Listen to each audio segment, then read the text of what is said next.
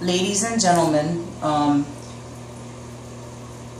got an email from a sister in Christ.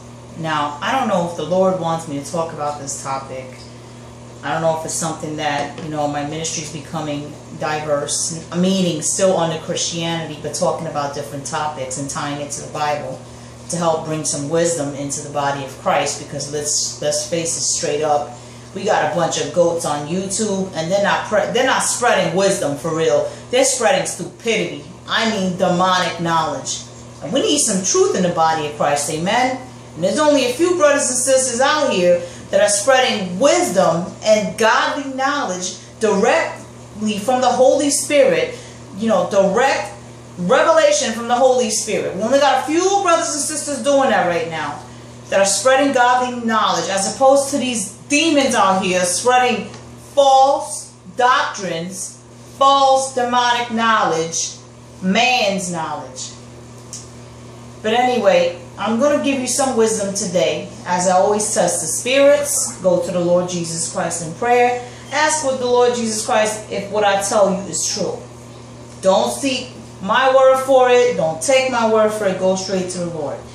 This video is to respond to a sister in Christ, her email that she sent me today. Now, she's a sister in Christ, and she said that she works with this guy at her job, okay?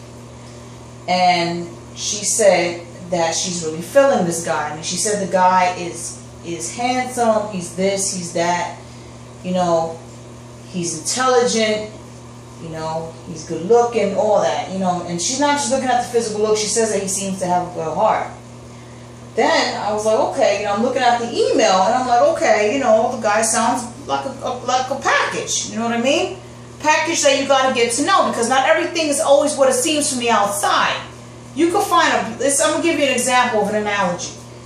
You could be shopping for a house, right? And then you look at the house from the outside, and it's got a nice lawn. The exterior looks great. It's beautiful. It's really catching your eyes, very attractive. And, you're really attracted to the house. You want to buy the house. So are you going to buy the house based on what the house looks like on the outside, or do you want to see the interior of the house to see if it meets your satisfaction? Okay? Same scenario here. The guy could be good looking on the outside, but who is he on the inside? Lord says for the righteous are supposed to look and discern by the heart. Amen? So that's what this sister needs to do in this case. Because she sent me the email. I said, okay, he seems like a good package. All right, fine, whatever. And then she proceeds to tell me, but there's one problem, Esmeralda. And then I'm like, okay, what seems to be the problem? I'm just looking at the email. She says he's married. So I stop and I slow my roll for me. I'm like, what? He's married? Sister, anyway, so she says that she's attracted to a married man. How does she get these feelings out of her head?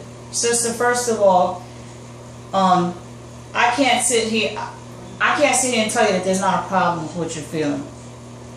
There's a huge problem with what you're feeling. You have a crush on a married man. You know that the Bible says that once you thought it in your heart, you did it. So it is a sin if you are feeling attracted to a married man. It is lust. You know that the Bible says that if you are lusting in the flesh, it is better for you, and I'm paraphrasing, to pluck your eye out. If you're looking with lust, it's better for you to pluck that sinful eye out than have the whole entire body burn in hell. Because you need to fear the Lord. You need to fear the one that could destroy the body, soul, mind, heart, and spirit in hell.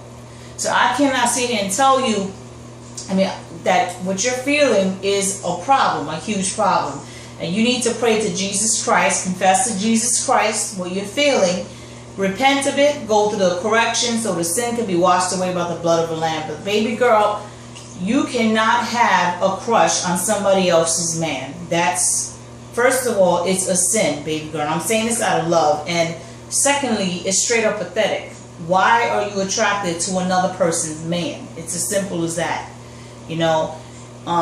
There are plenty of single men out there.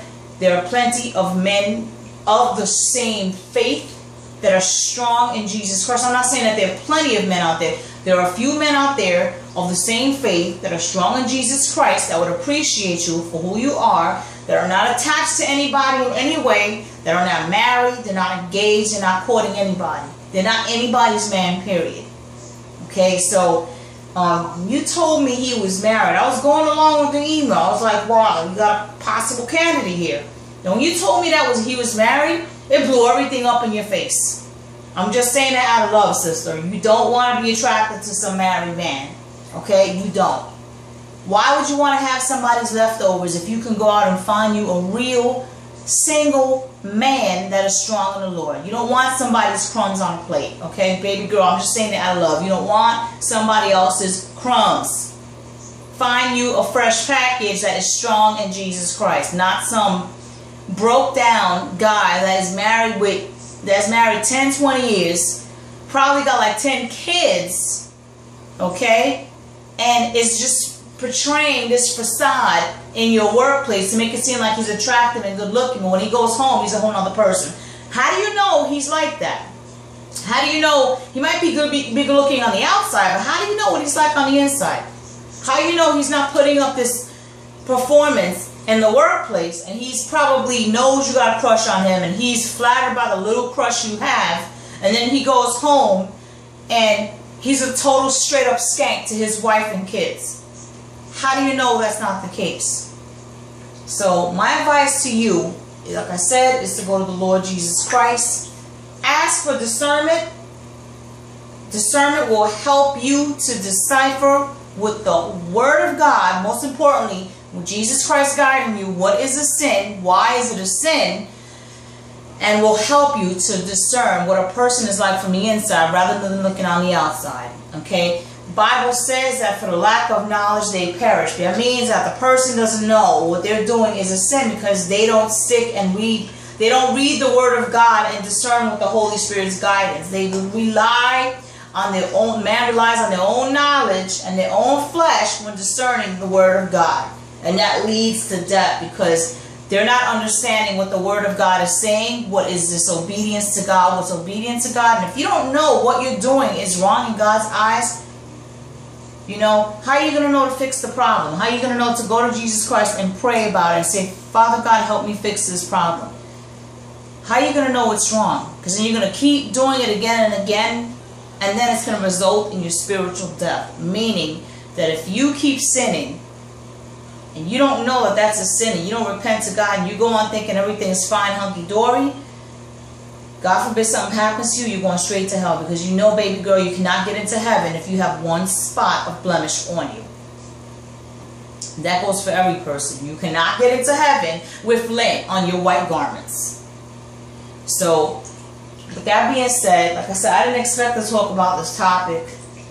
I don't know why I'm getting more relationship-related emails. This ministry, like I said, talks about demons, talks about different types of spirits, talks about the Word of God, preaches the gospel, gives you wisdom, gives you knowledge from the Word of God as it is written.